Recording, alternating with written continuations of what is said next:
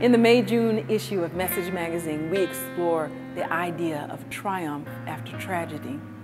Dr. Chris Thompson sat down with J.R. Martinez, and you may know J.R. Martinez's story because he's an actor and he is the winner of the 2007 season of Dancing with the Stars.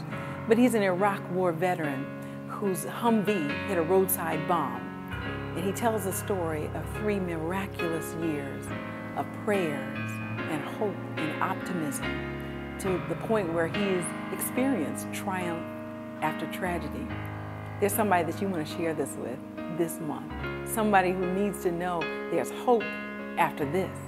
There's good things after this.